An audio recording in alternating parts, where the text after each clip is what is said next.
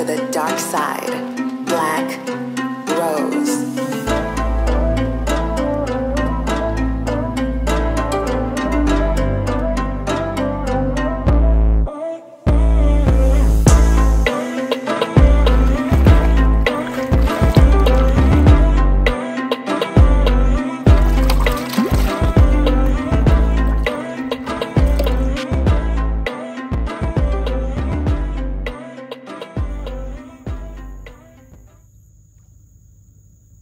There he goes right there. There he goes. Look at him, tail out the water.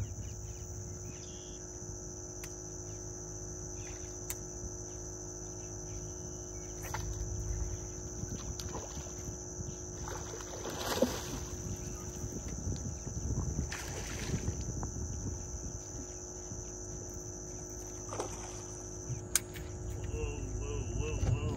Trying to get me in them trim tabs. One place you don't want your fish to run to is the trim tabs.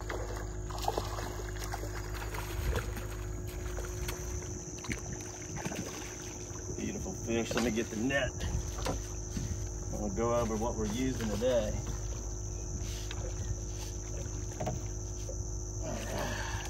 Pretty one.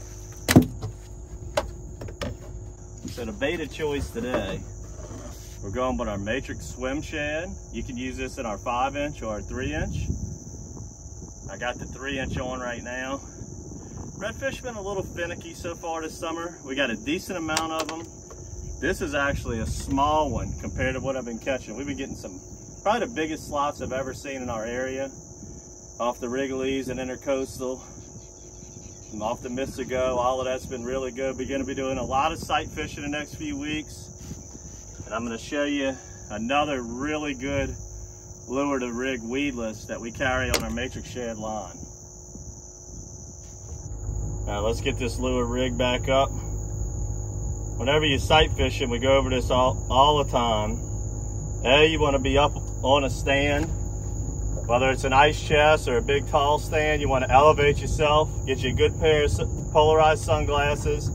Like we have here at Matrix. We got our Matrix mirrors, which are great. See how the sun's in the camera? You do not want that. You don't want the sun in your face, you want the sun in your back. So however you gotta enter the pond, make sure to enter it and try to use that sun in your back as much as you can. And then you just start patrolling the area, looking for big red things. The cleaner the water, the easier it is for you to see them. But it doesn't necessarily have to be as clean as it is right now to be on in a good redfish area. Let's see if we can stalk out another one.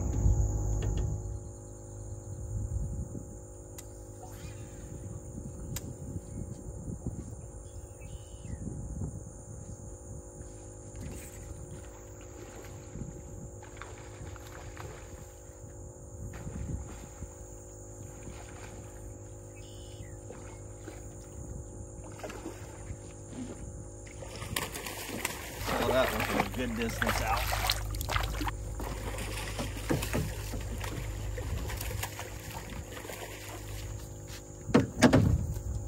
Get them in a boat as quick as you can.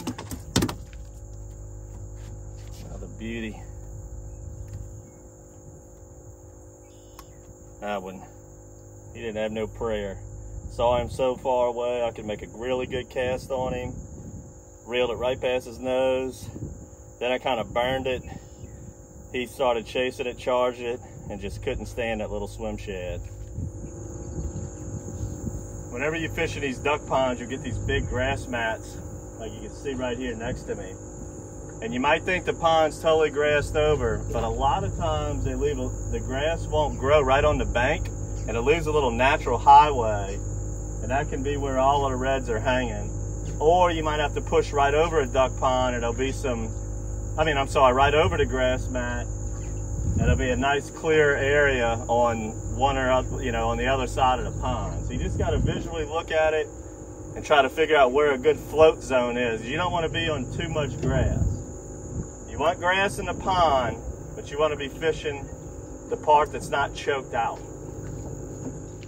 One thing I look for when I'm coming into a duck pond If you start seeing stingrays floating around the pond, you can bet your bottom dollar them reds are right somewhere nearby, somewhere close. So like if I'm idling around or burning on the trolling motor, not seeing much, and then boom, I start seeing a stingray or two, I'll slow that trolling motor down.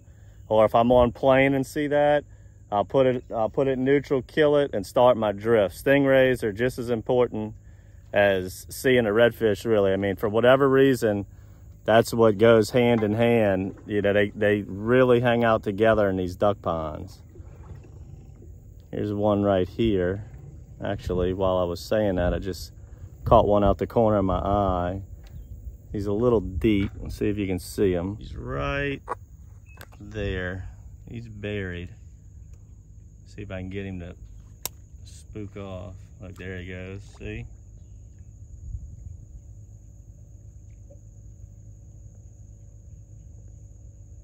That's what you want to see. All right, we're using a matrix swim shad. Let me show you how to rig this. You rig it just like the crawl. The nose on it is a little bit narrower. I like to pipe just a little nip off the top. Helps me corkscrew it in. This is our weedless Pro Lock hooks that we carry on our website. We also sell at your local retailers. These really match the crawl good. This is a 4/0 hook. You could get away with a 3/0 on the swim shad, but going with a 4/0 today. That's what that puppy looks like. Let me tie it on and get back after it.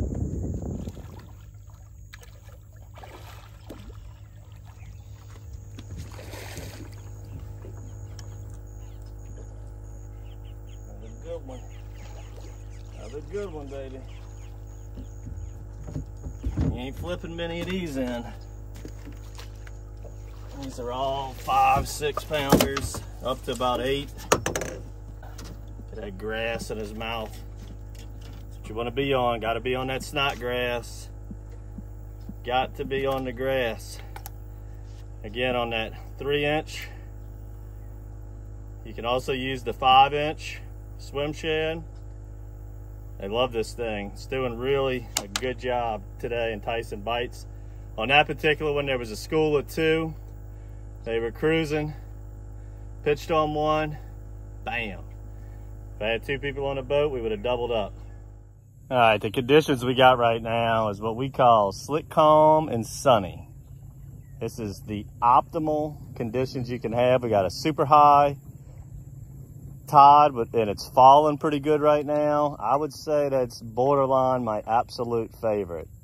You know, with it being very high, I can get in some real shallow stuff, and with it falling, I feel like it just triggers these redfish to eat and be aggressive, float high, tail, do a lot of cool things, get up in schools and bunches. But something about being slick calm is just fantastic for when we're red fishing. For one, it just helps you be able to see everything on the water, all the movements and such, tailing fish, waking fish, and then you know where to peel your eyes when you get close, and then you'll see the actual redfish itself. See if we can get another one in the box.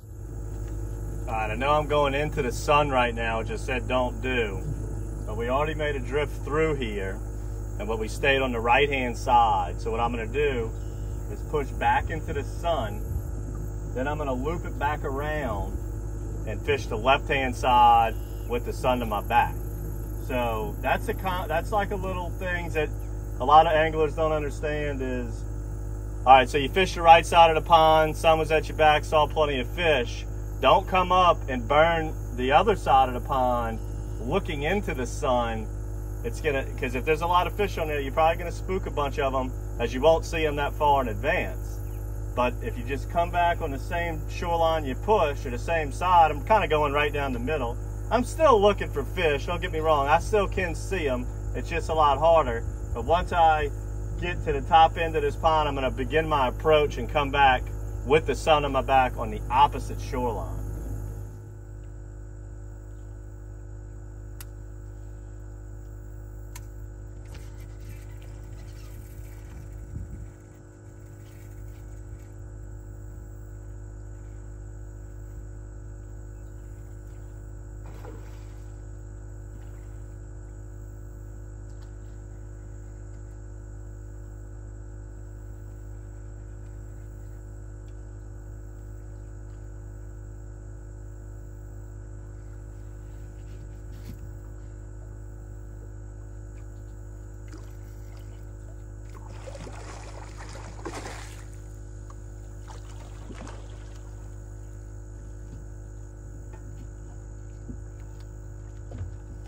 the awesome little visual I had there. Two of them sitting in this little channel, swimming at me. I'm floating at him. Had very little time to react. Pitched right on his nose. And he ate. Awesome deal. All right, guys, let's go ahead and end it on this beauty right here. And again, using that Matrix Swim Shad. Got 3 colors in this. Worked awesome today. And the reason I put this on is because right when I came into this pond, I saw just tons of mullet. If you're seeing a lot of fin fish in the area that your redfish are in, this is a really good choice. If you're seeing a lot of crabs, I'd recommend the Matrix Crawl, which you've seen in a lot of our previous episodes. Come out here, this is what we're gonna be doing for a while, sight fishing reds. We don't really transition too much back into trout until September. We might throw, you know, if we run into them on one of the deeper bridges in the Wrigley's, we might throw a DockSide TV together, but for the most part, it's redfish season, nice sunny days. These things are floating around everywhere. It's been a really good year with this. The water's really nice. Make sure to subscribe to the monthly bait box, get your hands on some of these swim shads. Just get out here, get in on this redfish action, subscribe to our YouTube channel. We got some really great sight fish and redfish videos out there. Check them all out. They're usually in the summertime. I hope you enjoyed this one, guys. Until next time, good fishing.